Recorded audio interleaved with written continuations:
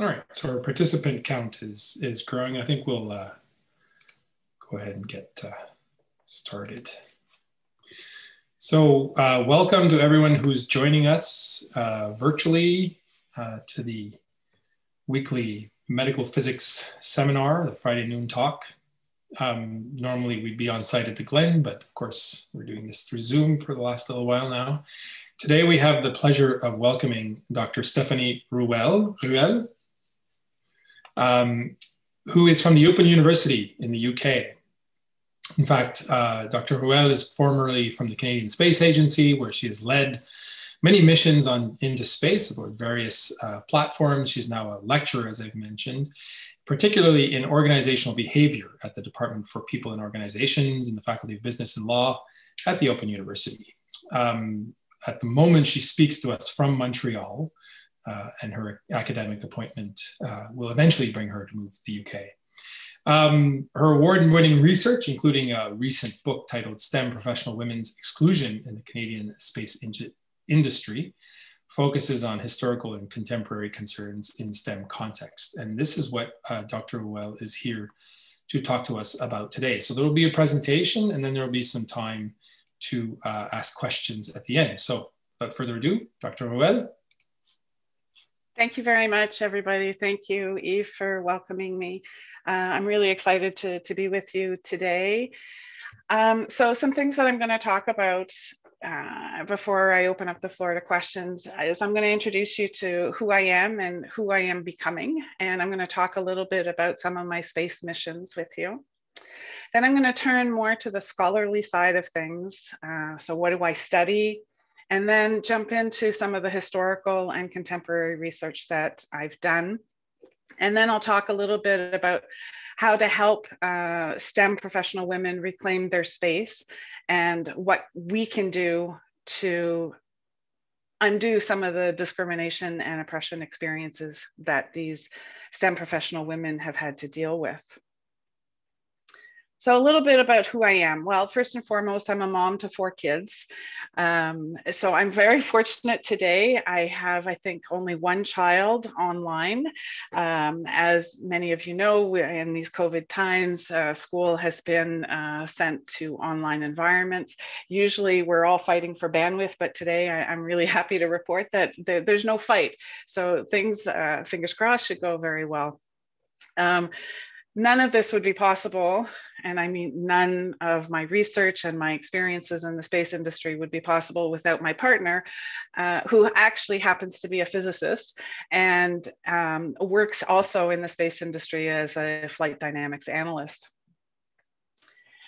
So I was, until very recently, the only Canadian woman life sciences mission manager at the Canadian Space Agency. So what does that mean to be a life sciences mission manager?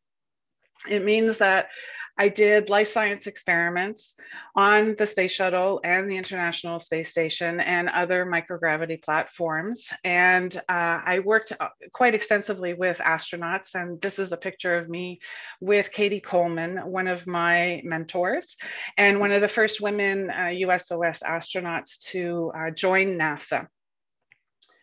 I was also affectionately called a space princess by my colleagues.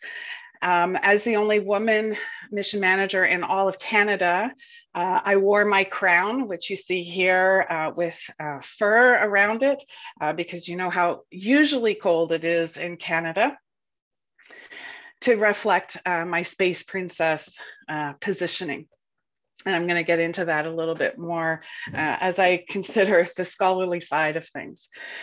So prior to being in a classroom, the control room that you see pictured here was where I worked a lot of the operations. This is the control room at the Canadian Space Agency, where we would interact with astronauts who were on the International Space Station and also interacting with various partners around the world, including the National Aeronautics and Space Administration, or NASA, ESA, the European Space Agency, JAXA, the Japanese Space Agency, and Roscosmos, the Russian Space Agency.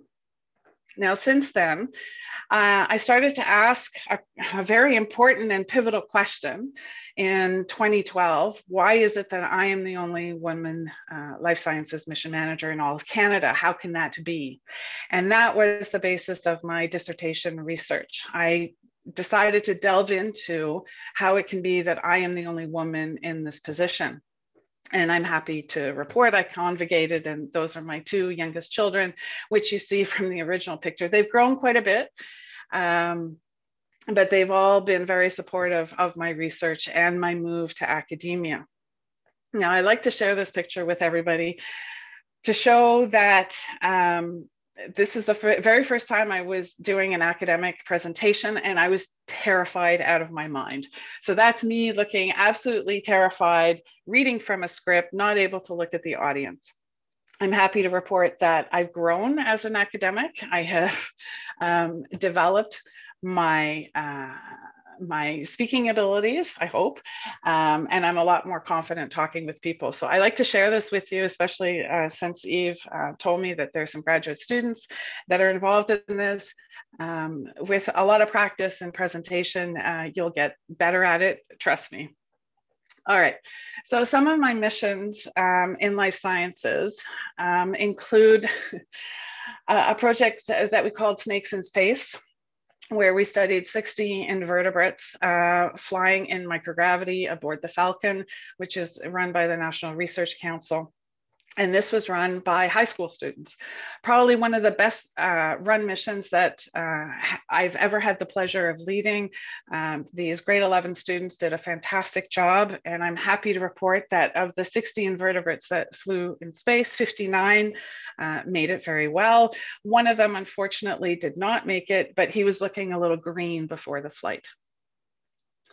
Another mission that I've run is ELIRAD, which was studying the effects of radiation on the genome of particular types of worms. So we affectionately call this mission Worms in Space.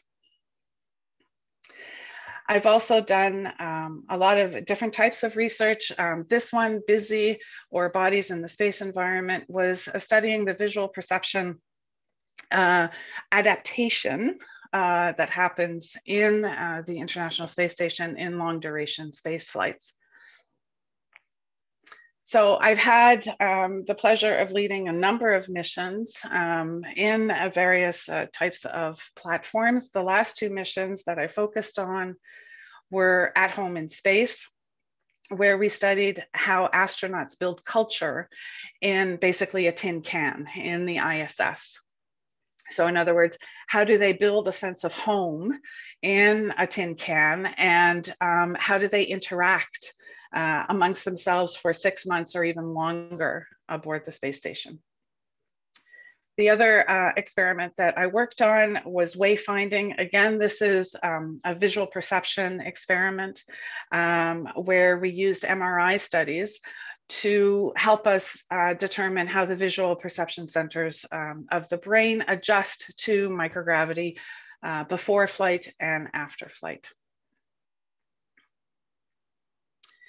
So I'm going to move a little bit now to the more scholarly side of things to give you an idea of what I'm going to talk about today beyond my experiences in space.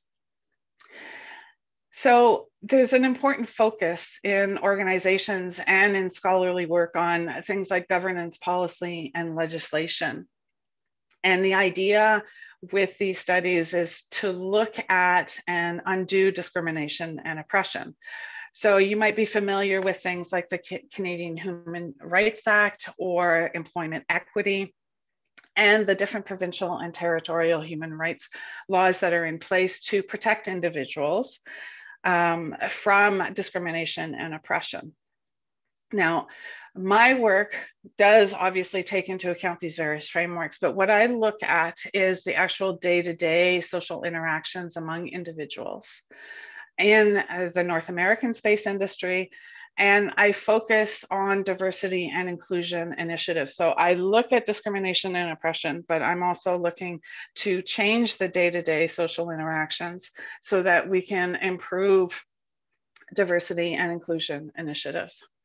So the things that I look at are globally discourses. And what I mean by globally discourses is things like myths, stories, and narratives that permeate the space industry. So an example of a myth that probably a lot of you are aware of is the right stuff myth, which is based on a hyper masculine discourse that says that the white man is the only one, and a test pilot is the only one that can go in space. And we saw this extensively with, in the 1960s, with the efforts to go to the moon. I also look at identities, and in particular, I use intersectionality scholarship, which is based on Crenshaw's work. And Crenshaw looked at legislative impacts of intersectional identities. Now, what I mean by that is Crenshaw and those who use this scholarship look at a complex person. So we don't look at one particular identity, so say a woman. We actually look at gender, race, ethnicity, sexuality, sexual preference, class, everything being mixed in together. And with this complex person, we see an order that starts to emerge, or a positioning that puts this person below another person. The other framework that I use is critical sense making. So critical sense making looks at how we make sense of these complex identities and how they intersect, and the power that flows throughout our day-to-day social interactions. So I'll give you an example, and I'll use myself as that example. So you can separate out your identities into self-identities and social identities. So a self-identity could be, for example, as I introduced myself at the beginning, I'm a mother.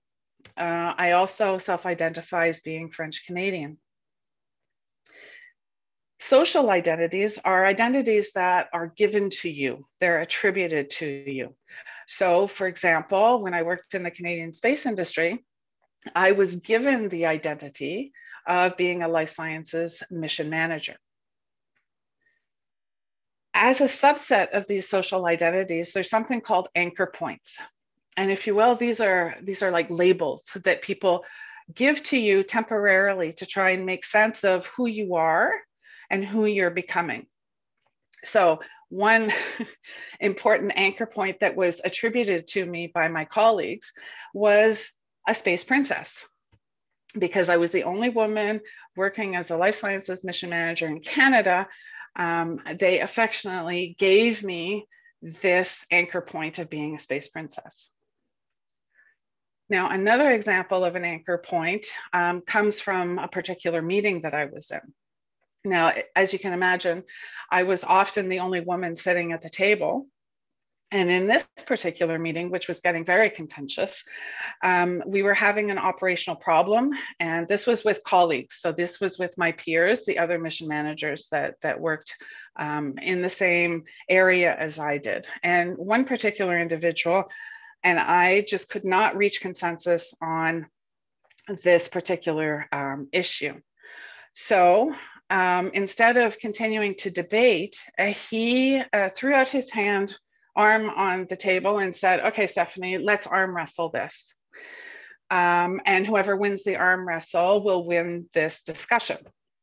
Now, the problem with that is this individual was ex-military, very physically fit, and was actually in the reserves.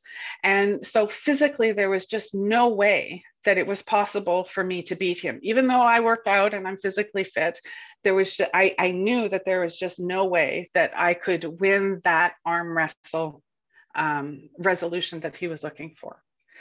Now, some people would think that this is great, that this individual was approaching me in this way because he was considering me one of the guys. So that is an example of another type of anchor point. Now, you could look at the negative side of this arm wrestle as a positioning of me below him physically, because he knew and I knew that there was no way that I could beat him in an arm wrestle. Another example of an anchor point, the feminine nurturing voice, again happened just before entering into a meeting. Now, I was the only woman, again, waiting to go into this meeting. We were all standing in the hallway. And a senior executive came up to me and noticed that I was waiting to go into the meeting. And he leaned over and said, "Oh, Stephanie, I'm so glad you're here. You are going to calm these guys down. You're going to make these guys behave, and we're going to get stuff done in this meeting." So,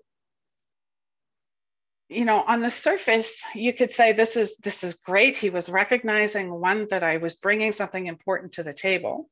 And so he was trying to get me to embrace the feminine nurturing voice to settle down these boys around the table.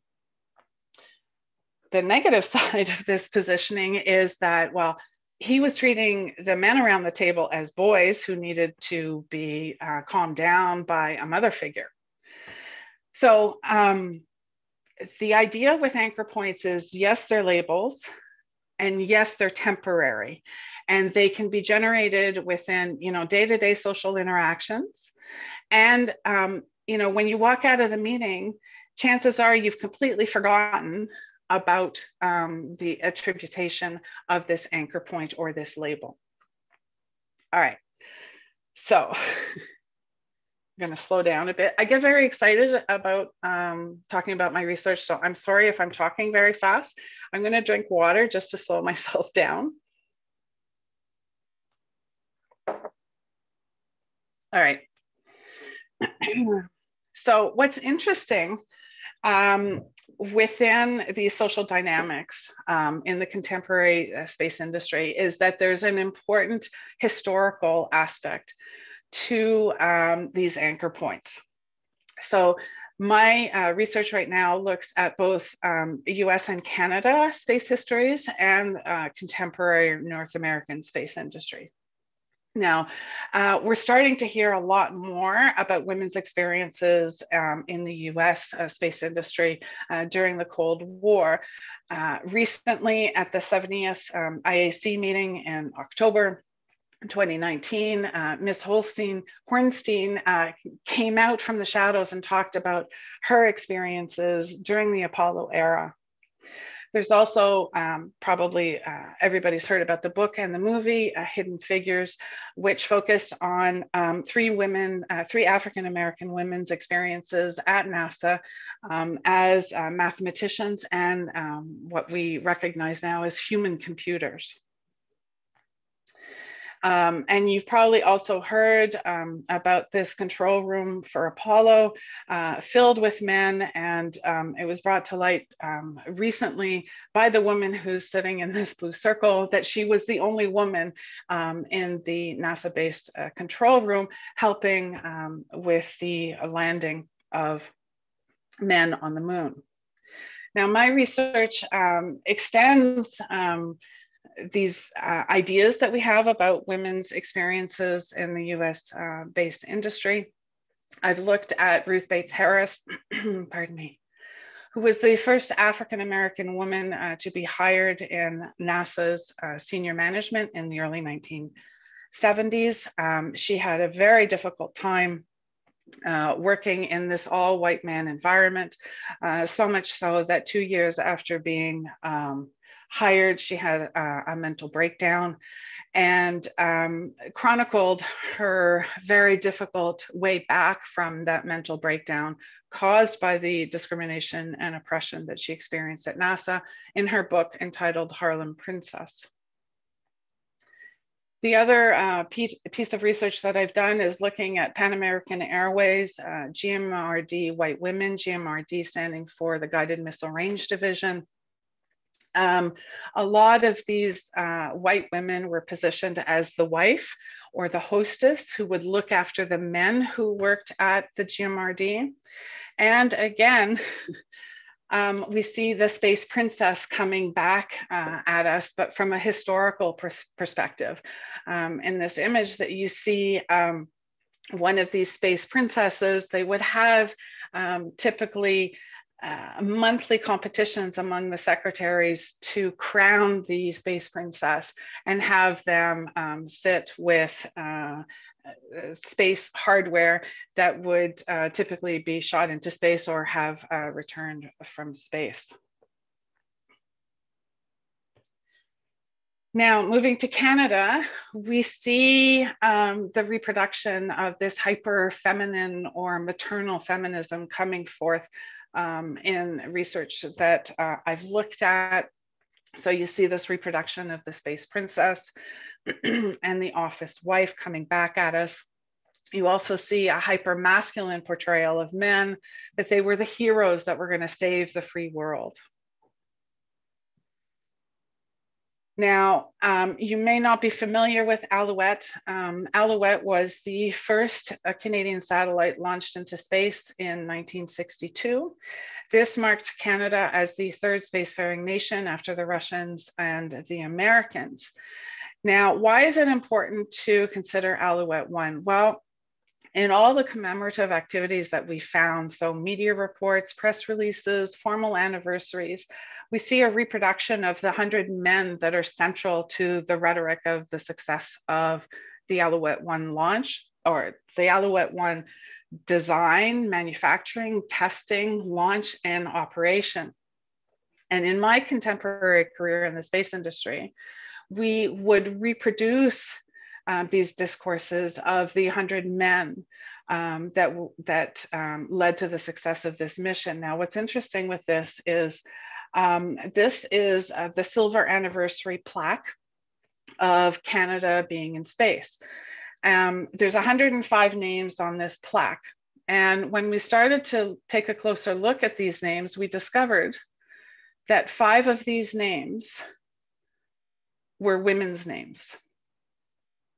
So somehow we have pushed aside women's contributions to Canada's innovative step into space and focused on just the 100 men who contributed to Alouette 1.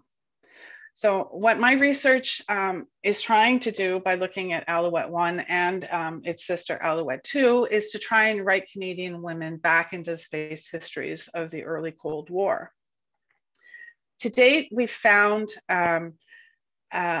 one single report, media report, that shows a woman interacting with Alouette 1. And again, we see this representation of a space princess. We have found over 120 women who worked on Alouette 1, sorry.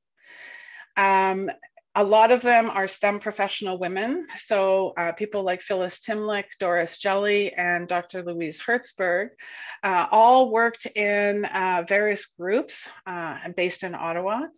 Looking, for example, Doris worked in the physics section and the ionosphere group.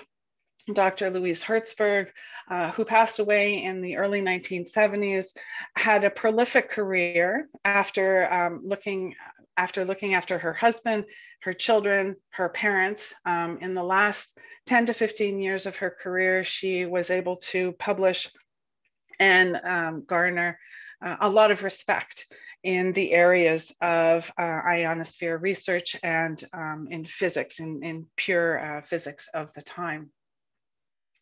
We also have important people like Ethel Moore and Pat Butler, who made important contributions with their sketches of Alouette 1 during the design phase, and photography activities that Pat took on.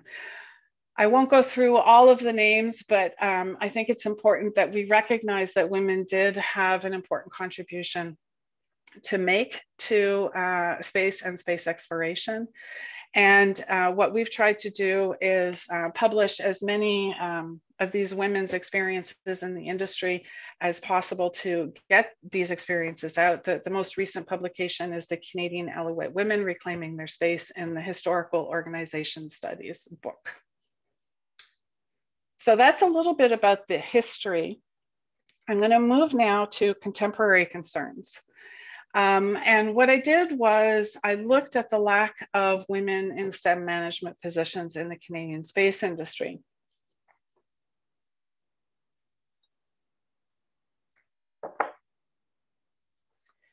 I don't necessarily look at quantitative measures such as quotas and meeting those quotas. What I really focus on is the qualitative side of things. So the stories and myths and discourses that we see that permeate this industry. Now, having said that, I know a lot of people want specific statistics to give them an idea of what this industry looks like.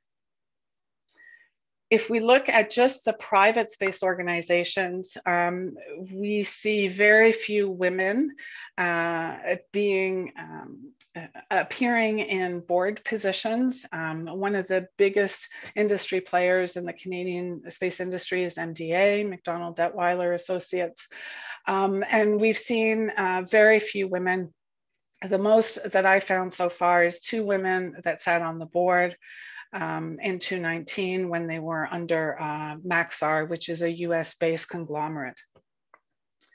Another company is SED or Calian now. Historically, this has always been run by 8 white men, and there have been no women on the board. Within the public sphere, so there's various space-based organizations, so the Canadian Space Agency and National Defense Canada.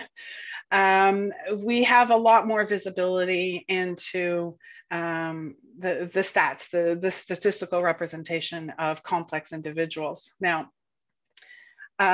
historically, up until late 2016, there was only 1 STEM professional woman that held a STEM executive position.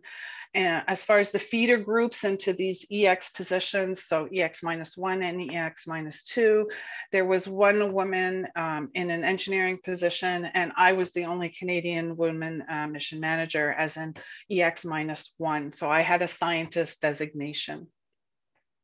Since that time, a lot of efforts have been made to have more women placed in executive positions, and some are not STEM trained. Now, you might hear a lot of calls to consider workforce availability rates. So this is the pipeline idea, that there aren't enough women in the pipeline to feed into these management positions. Now, this pipeline idea has been debunked in academia. We're trying to move very much away from this pipeline idea and this critical mass of women in positions to be able to fill into those EX and EX-1 and EX-2. So we're now looking more at the day-to-day social interactions.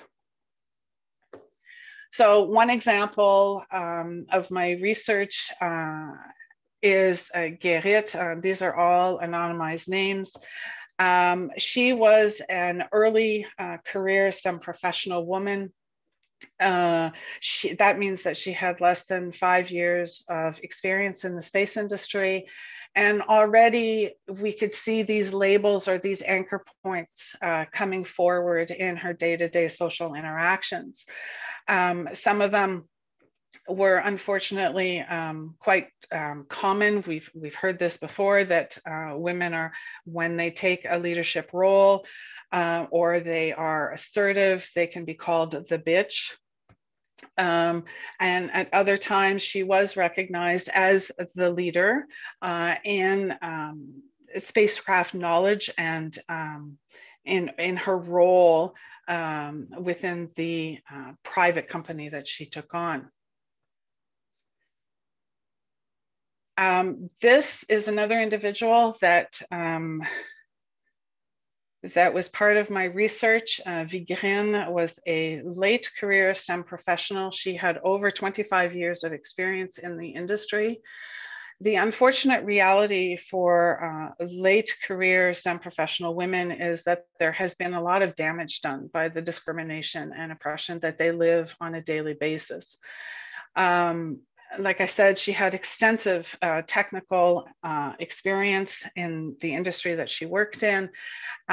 She was well regarded by a lot of individuals, but there were some individuals who did not see the contributions that she brought to the table.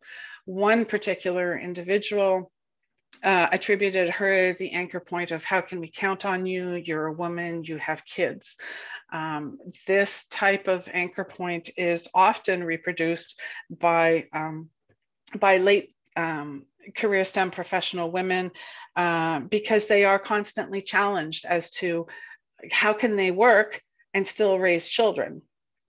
Another anchor point that she was attributed is she did not have a PhD, she had an MSc, and she had been told that she really had nothing to bring anymore because she didn't have a PhD and she was an old woman, so therefore she was worthless. Probably, for me, emotionally, the most disturbing anchor point that she shared with me in the 3-hour interview that we had together is that she was called a dog. So she was told that she was like a dog and that she had to be kept on a leash. Now, she had so internalized this anchor point that at times I wondered if it wasn't a self-identity for her, because during this 3-hour interview, she actually referred to herself in the third person as a dog.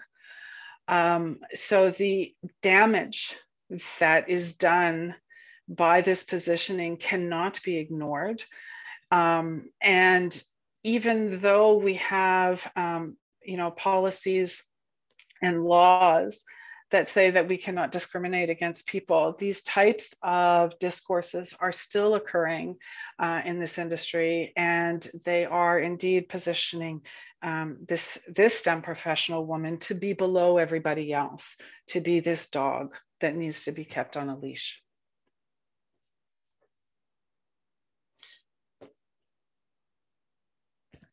So, in light of some of these findings, what can we do about these positionings?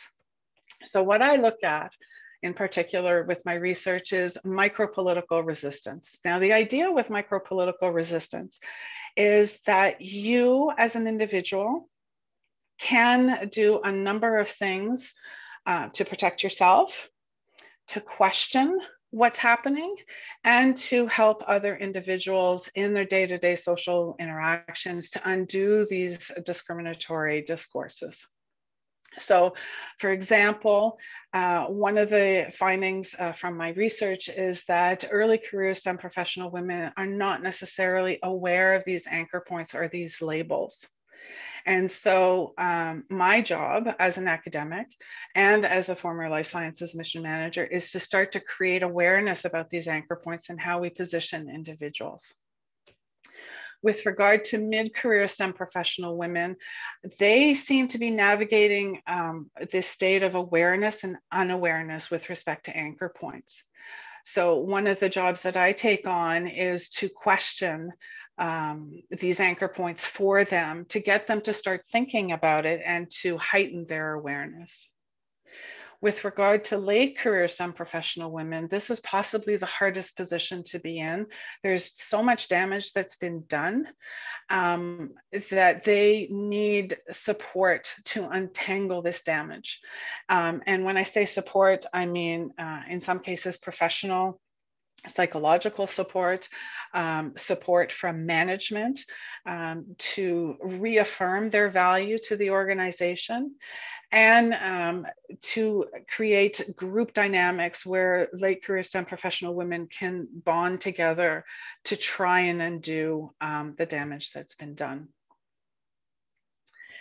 One of my research initiatives with my colleague in Finland, we've tried to break out a sort of a theoretical framework for these micro-resistance activities. And what we've come up with is that we can move from silence to voice, whether it's inside or outside of an organization. So one example of a voice would be posting something on a social media platform. So doing a Twitter post, for example, saying, you know, somebody just called me, you're a dog, you need to be kept on a leash. What do I do? How do I undo this positioning, for example? There's also different types of grassroots activism that can happen in developing voice. So the Me Too movement is a very important grassroots activist activity that we've seen growing here in North America, less so in Finland. We also saw something very interesting in our research, and that's exit behaviors. Some women, especially those in the mid-career STEM profession. So this is 10 to 15 years of experience in the industry, are making exit plans and how they can get out of this industry to move on to other activities. So what I'm here